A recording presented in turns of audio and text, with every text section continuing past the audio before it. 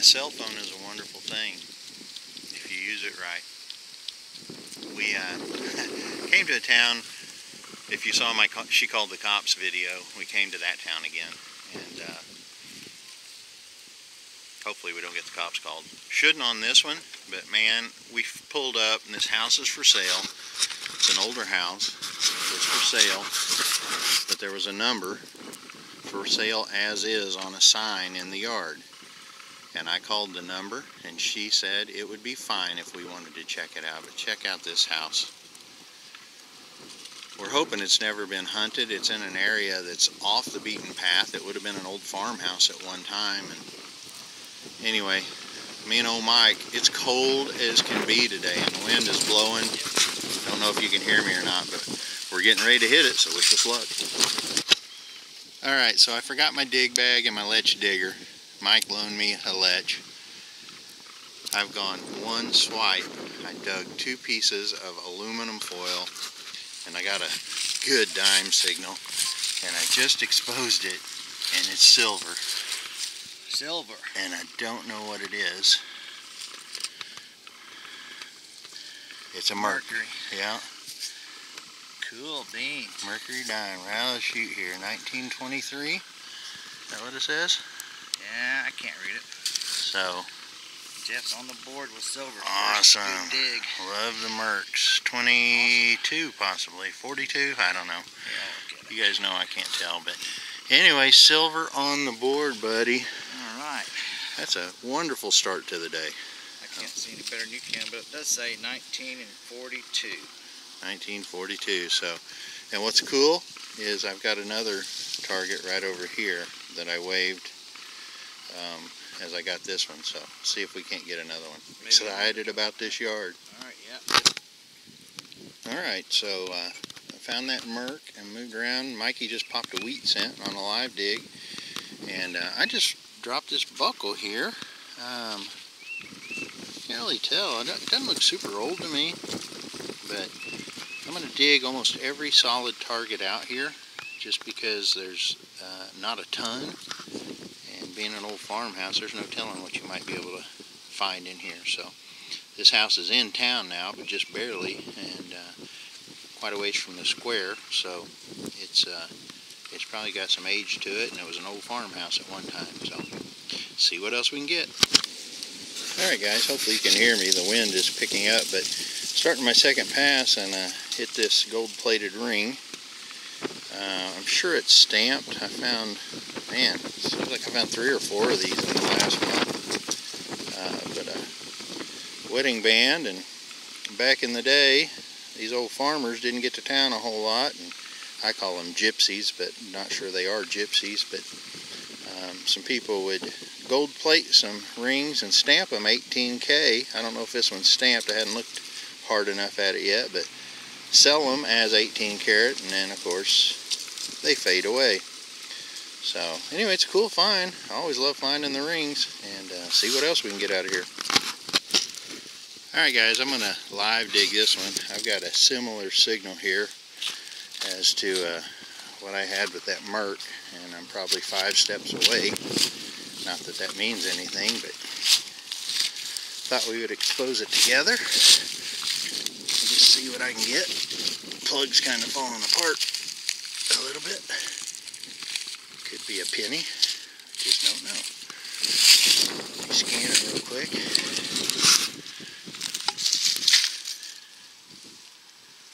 Got it out. Now it's hitting 1246. Oh, I see the coin right there, and it looks like it's a quarter. Clad quarter. Well, that sure rang up different. Looks like it was on edge. Right there, from where the plug would have come out, it would have been like that. So, anyway, good find. Coffee for me. We'll keep going. Would you look at the size of that spoon? That thing is half the size on my truck. Look at that. Actually, no. No, it's as big as my truck. Look at that. Unbelievable. What kind of mouth would... It's not really a soup spoon, but my goodness, look at the size of that. I think it'd be wider if it was a serving spoon. But anyway, cool find. we'll see what else we can get. Alright, guys and gals, I turned sideways to try to block the wind, but cool find. It came up 1139 on the CTX, but it's a 1906 Indian. It was about 4 inches down is all, not terribly deep. Good signal. 1139 though, so I know I hit 1137 back in one of those old houses I was hunting. 1137 signal gave me an Indian, so I was talking to my old buddy Jim, and he says he gets a lot of them in that range, so I thought I'd just start digging them all, and I'm glad I did. So we'll see what we can get. Mike's working over by the house, and see if he can get on something over there, but so far he's hit a weedy, but that's about it. So we'll see what else. This is my first penny, believe it or not, in this yard, and I'm almost done with the front yard, so I like that. We'll keep going. You guys know I love my nickel signals, or my signals. I just dug 2. I dug a 68 and a 64, and I have another nickel signal. I'm working down the side of the house here, as you can see, and this one looks a little bit older. I thought we'd do a live expose. I just found it right here, and probably just another Jeffy, but thought we would live expose it. It is. It's going to be another Jefferson, and let's see what date it's going to have on it. Another 64? Is that right? Am I seeing that right? Looks like it. No. Probably a 79. Anyway, some oldies. I love finding nickels. We'll keep going. Alrighty, guys and gals. We have hunted 2 hours, and I just now found my first wheat scent. Believe it or not. It's a 52, I believe. But first weedy. I think Mike's found a couple. So I just dug a memorial about 5 inches, and this one was 6. So getting a little bit deeper as we get towards the backyard. But anyway, we'll see if we can pull any more beauties out of here. Okay, Mike found a Rosie on the other side of the house. I hadn't seen it yet, but I'll show it to you here in a minute. I just busted another weedy right here. I think it's in the 50s.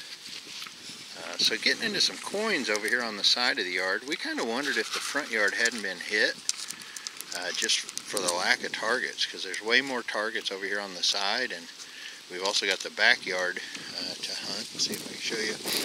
Clothesline right there, and there's the old barn. And so we'll see if we can get anything else pulled out of here. We'll keep going. I'm actually sitting on my last plug and just busted another one. Another wheat scent. So bad news is these things are ringing up like a silver dime.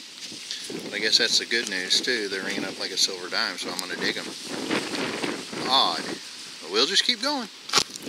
Alright guys, we finally made it around to the backyard. I'm just off the back steps here. Dug a plaid quarter right there. A few more steps, and dug this. A little baby spoon. It's aluminum. But, cool little old spoon. So we'll keep going, see what else we get. Okay guys, I'm in the backyard at the very back by an old doghouse, and I finally figured out, just through the clues that I have found in this yard, I can go back into the late 1800s, early 1900s, and tell you that this was the Bass family, B-A-S-S family, that lived here. And the reason I know that is because they had such large mouths. Yes, that's my bad joke of the day, but that is a cool spoon. Big old dog. It's got some writing on the back. We'll look it up a little bit later and let you know if it's anything special. We'll keep going. Alright guys, Mike and I talk about our bucket list a lot, whether it's coins, relics, or whatever. Last episode you saw him bust my #1 coin, the Barber quarter. That's #1, followed by the large cent, US large cent.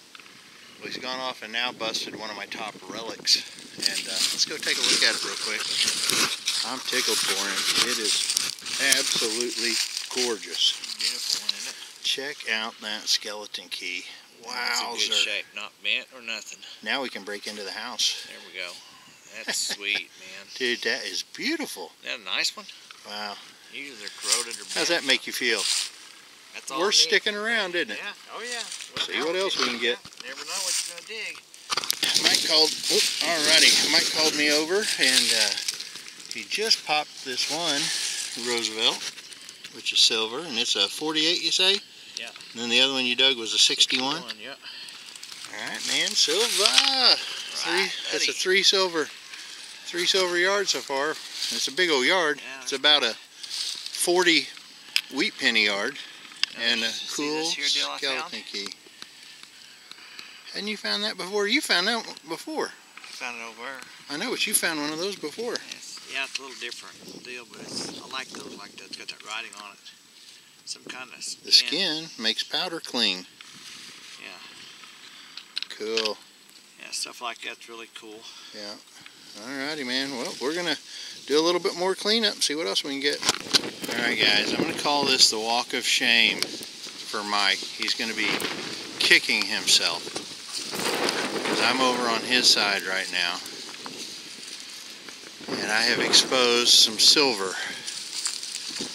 And it's like at least quarter size. Sorry for the wind noise.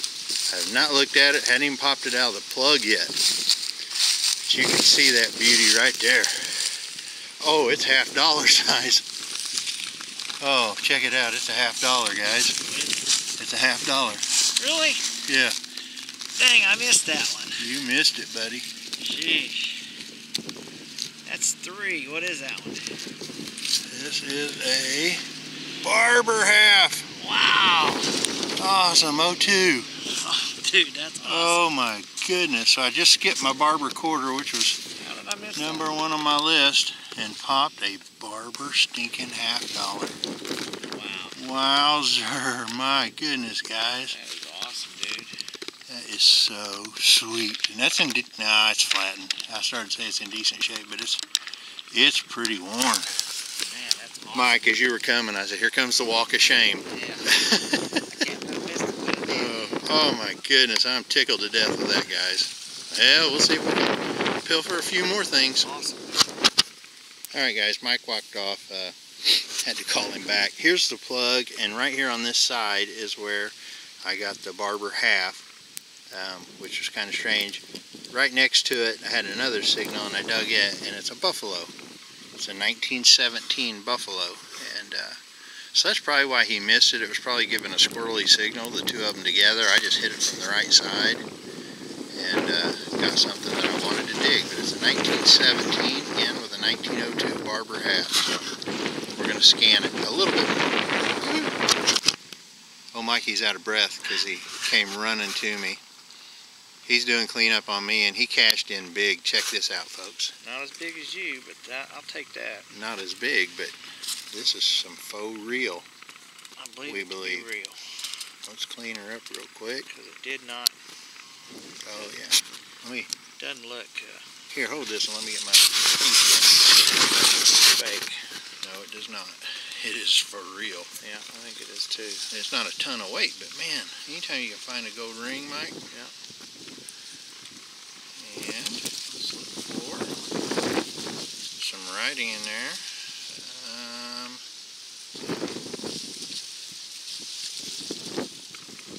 Well, I'm not seeing it, but that doesn't mean it's not there. I guarantee you this thing is gold. No way it's not. Yeah, it's not. It's not flaky or nothing. No, there's no way that's plated. When they shine like that out of the ground, they're gold. You can tell. Oh yeah. Oh, here it is. It's a.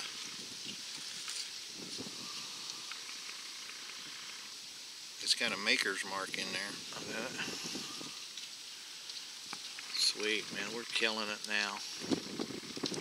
Yeah, it's I can't read it, but it definitely has numbers and it's got a maker's mark in it. Let me see if I can read it. It is. I think my eyes are maybe Very nice, Mikey. We're close to the same terrible eyes, but yeah, it's definitely something we'll have to put a deal on. There's a C. It looks like a C in a circle. Yeah, it's for sure real though. No. Well, good job, Mike. gold, silver, and more wheat pennies than we can shake a stick at. Yep, a lot of wheat. Boy, that's sweet though. Happy to have that. Nice one. All right, All let's right. keep going.